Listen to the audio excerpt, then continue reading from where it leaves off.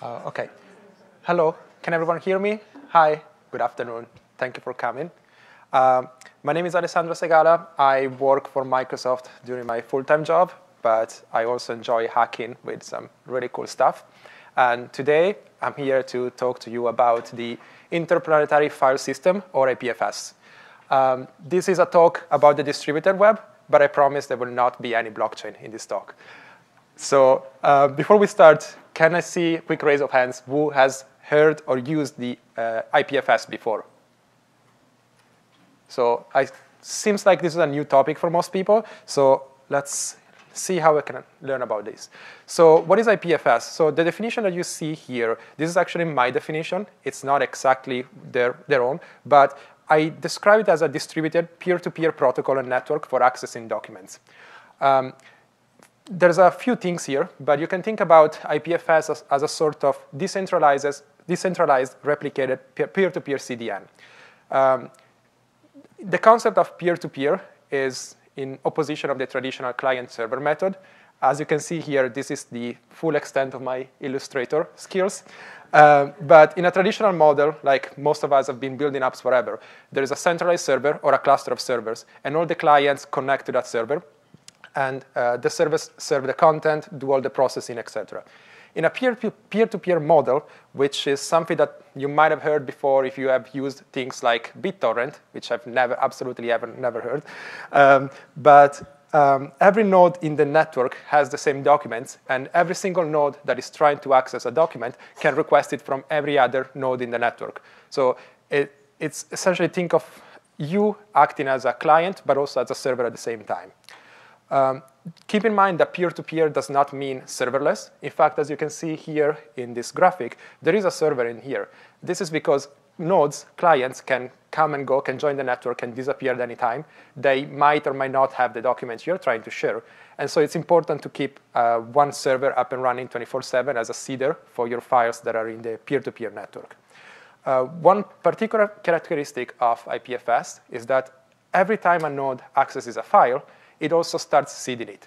So this means that the more popular a file is, the more people request that file, the more spread out throughout the network is, and the more available it is, which also means that it becomes faster, and that it's really, really, really hard to do a DDoS on IPFS, because as people try to attack the network, they request the files, and they actually start seeding it too. So it's literally the opposite of what people are trying to do.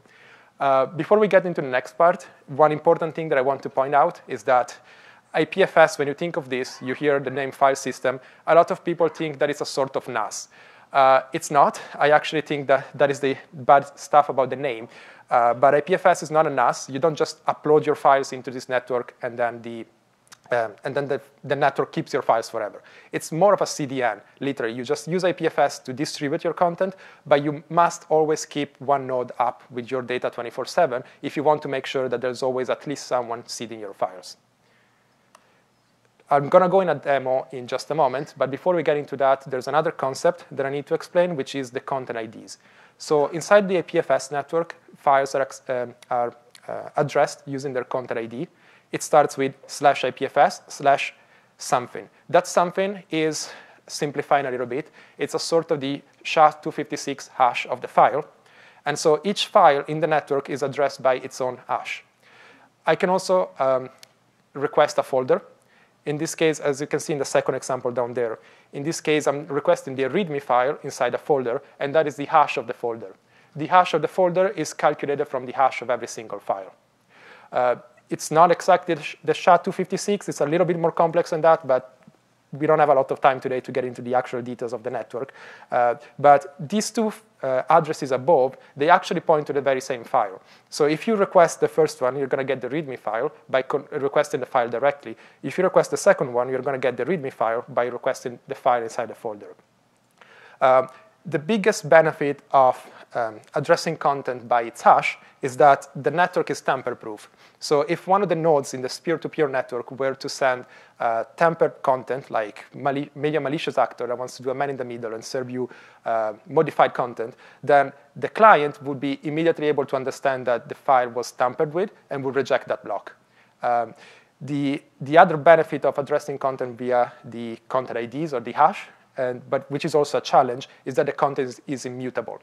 So if you change, as you know, if you change even a single bit in a file, the SHA-256 hash of the file is completely different. So we will need to look into ways that we can make it possible to actually update a content that doesn't require changing its hash.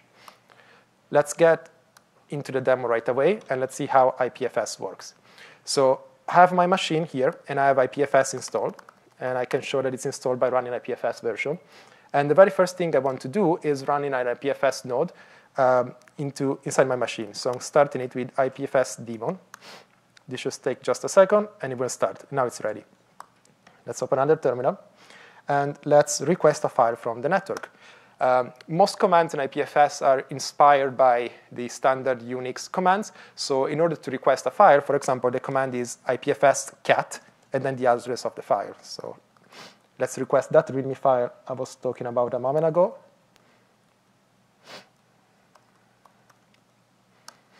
And you can see that the file is loaded. So this is me requested a README, and I requested it through the peer-to-peer network. And some people somewhere in the world sent this file to me. I can also list the content of a folder. So this file is inside a folder. And again, the command is IPFS ls. S4. And you can see that this is a folder and contains a bunch of different files. Each file also has the hash of the individual file. Of course, I can request a file inside the folder. So let's do IPFS cat. Inside the folder, I want the README file. And you can see it's exactly the same file. But this time, I access it through the folder rather than the file itself. We can publish documents on IPFS. So I have a folder on my desktop called Good Boys. You can probably imagine what's in here. And there's a bunch of files. So let's add IPFS add one of these files to the network with the IPFS add command. You can see that my machine hashed the file and then published it in the IPFS network. So now everyone in the world with this address can retrieve this file from my machine. I can also publish entire folders with IPFS add -r for recursive and the folder name. And now I'm publishing the entire folder. So this is how you retrieve and add files from the IPFS network. Some of these things that I published are documents, like images, that do not really work well inside a terminal. I don't think you can really look at an image inside a terminal. Thankfully, there is a better way for that. And every single IPFS node, every time you start an IPFS daemon, inside your machine, you also get a gateway that you can access through a web browser. So the gateway is always available in localhost 8080. And I can type an address here to request it. So I'm going to request this folder that I just published. And you can see the list of files. Here's one good boy, and there's more here.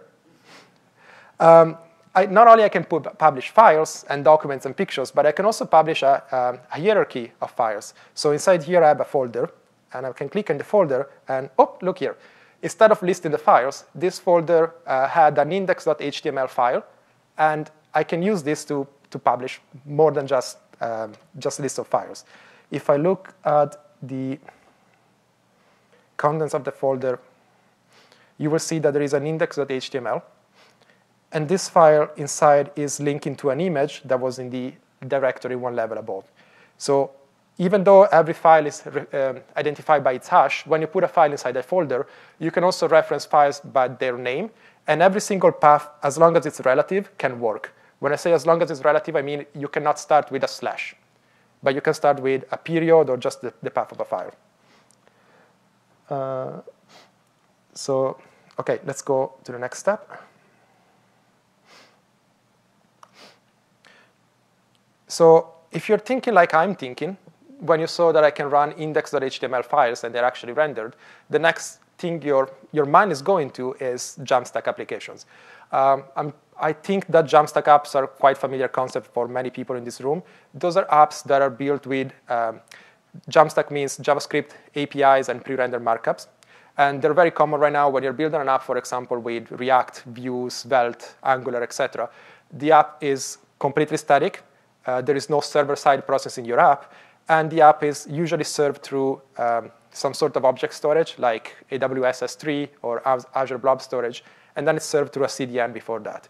the app can communicate with backend resources through normal REST call or GraphQL calls or gRPC calls if you want to really be fancy. And you can do a lot. If you think of modern JAMstack apps, well, Facebook is being rebuilt with React, and it's going to be JAMstack. Twitter just republished their app as a JAMstack app. You think of Gmail, Outlook.com, and a bunch of other apps. They're very, very popular. How is this relevant for us using IPFS? Well, we could obviously serve these apps through IPFS as well. So rather than having the apps stored inside object storage and a CDN, we use IPFS as a content distribution network. The APIs, as you can see, are still here.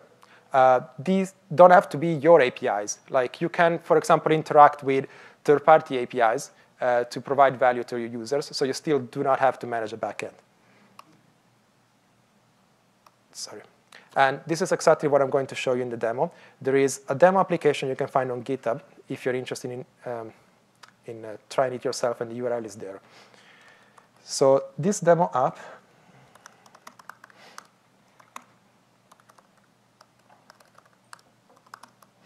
is a pretty normal application written in using the Svelte framework. You could use React, you could use anything else, and it's compiled with Webpack.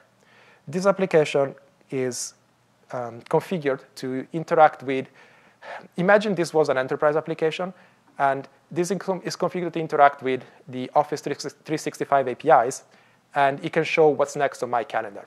There is absolutely no server-side processing that I manage, no API that I manage.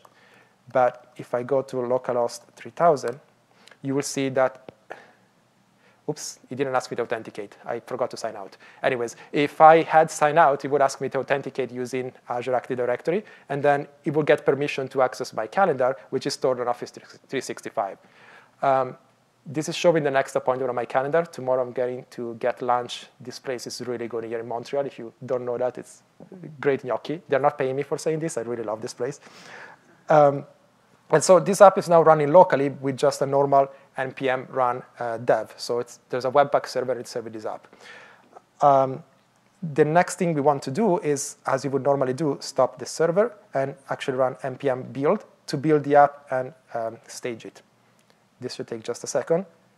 And then my app will be inside the dist folder. You will see here that I have the index.html and the JavaScript and CSS. I can now publish this app into IPFS exactly as I did before. So IPFS add -r and the content of the dist folder. This app is published, and now everyone in the world can use this content ID, put it inside an IPFS gateway, and look at my app, the very same app served through IPFS. Again, this app does not have any backend, but I am using third-party APIs to do all the processing.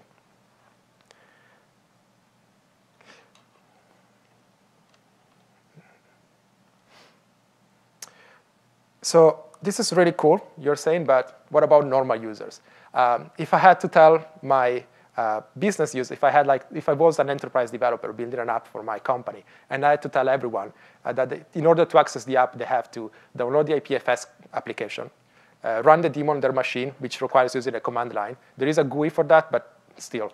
Then instead of typing a URL like example.com, then I would have to type the URL of gateway and that very long string, which is the address. So thankfully, there is a solution for that. The first thing is that your users don't necessarily need to run IPFS on their machine, and they can use a third-party gateway. There are a few public gateways. Here you see two examples, gateway.ipfs.io, which is the quote-unquote official one, and a third-party one served by Cloudflare at cloudflare-ipfs.com. And I am highlighting Cloudflare in particular, and we'll see that in a moment why. So by using this, rather than going to localhost 8080, you can go directly to these addresses, and you don't need to run a daemon locally. The next thing is the URL is pretty complicated. Like imagine telling someone over the phone that they have to go to cloudflare-ipfs.com/ipfs/qmy, etc., etc. This is absolutely not nice. There is a solution, however, and that relies on the IPNS or the Inter-Planetary Name Service and on DNS link. So we can create a txt record on a domain, and that txt record can contain the address of a document inside IPFS. So for example, if I want my app to be available on next.italypaleale.me, I will create the txt record on _DNS link dot the address, and that txt record contains the content that you see here. Now that I've done that, anyone, even you right now on your laptops or phones, you can go to cloudflare-ipfs.com/IPNS, watch out for the N this time, and type the domain next.italypaleale.me, and that will load your app, the very same app.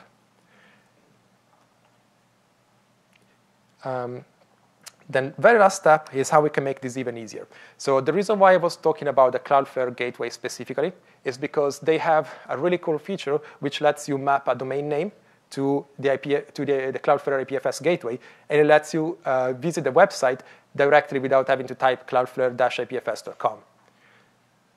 So let's look how you can actually bring that up into production and make it so your users can use that in a very simple way.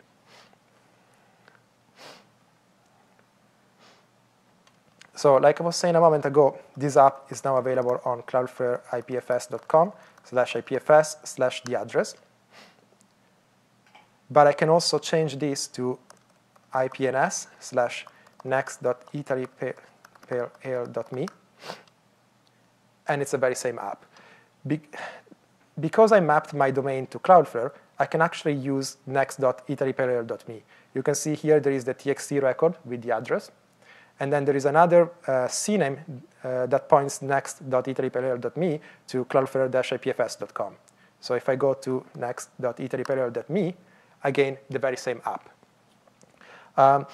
The other thing that I wanted to show you is how you can actually move the next step, which is you don't normally, as I'm sure all of us know, we don't really recommend doing things on the developer machine, like running npm build, then IPFS add error, and then you have to do distribute the hash, update the DNS, etc. We can use continuous integration and continuous delivery. Excuse me.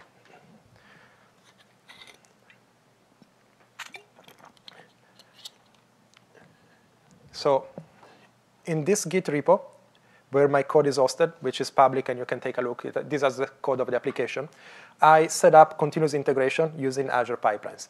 I'm going to make a change, and for example, change the title of the page, which is coming up on my calendar, which is the only way where I'm using that. And I'm going to change it to next on my calendar.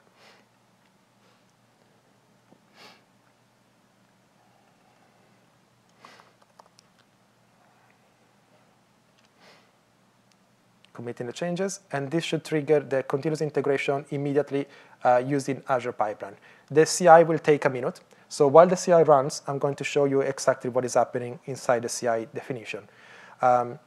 The first step on the CI is to run npm install, npm install, and then run npm build. This builds the application as if it were any other application. Then we can scroll down, and this takes the application and copies the compiled files to my IPFS server using SSH. This IPFS server is something that I have running 24/7. And it is running the IPFS daemon using Docker.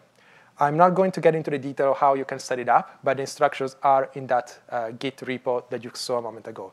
So if I run docker psa, you can see, you can see that I have an IPFS node that is running Go IPFS here. This node is sudo docker is currently pinning a bunch of different files. So in the IPFS world, to pin a file means that you're always serving that file. So like I said a moment ago, every node in IPFS not only can request files, but can also seed them to other users, to other customers, or sorry, to other clients.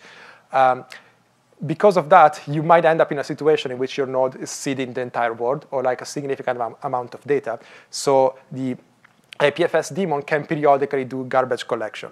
Instead, when you add a file using IPFS add, or when you pin it using the IPFS pin command, this file is pinned to your node, and the garbage collection will never remove that. This is quite important when you have a server, and you want to make sure that your files are always served 24/7.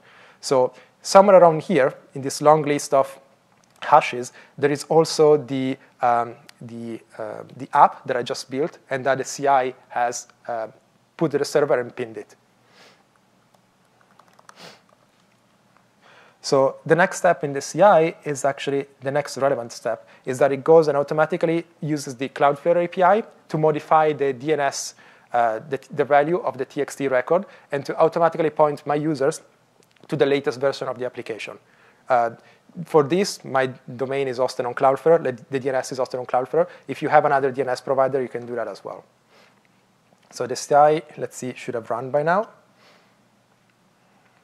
And you can see here the CI was completed. It has built application, staged it, and updated the DNS record.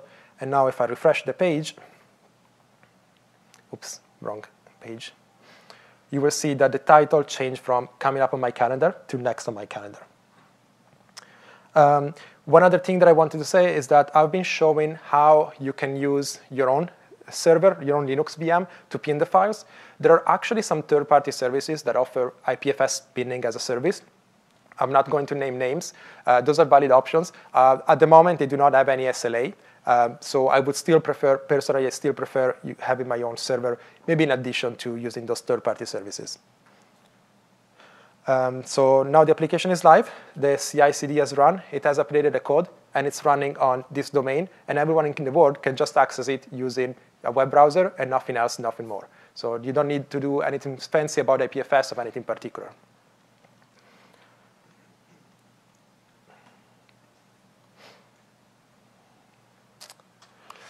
So one of the questions is, why would I want to do that? Like, what are the benefits? I've highlighted some of the benefits before. But one other important benefit that really impacted me also personally is that this can really scale. So I had one app, one static website that was deployed through IPFS and through Cloudflare. On March 13, 2019, in one day, the app somehow got viral, and the traffic spiked 5,060%. That doesn't mean 5,000 requests, but 5,060% requests compared to the previous day. My server that was seeding those files had an impact on the CPU. But if you want to see how much the impact was, it's around 1%. So again, serving 5,000 more requests, the impact was essentially zero. Part of that, sure, it's thanks to the CDN that was doing caching. But as you know, a CDN also still needs to go and grab content from an origin. And by using IPFS, I was able to really distribute the traffic really effectively. So what's next? The first thing is I would invite you to be creative and think of ways of more and more things that you can do using a JAMstack. I showed you before, a moment ago, this demo app.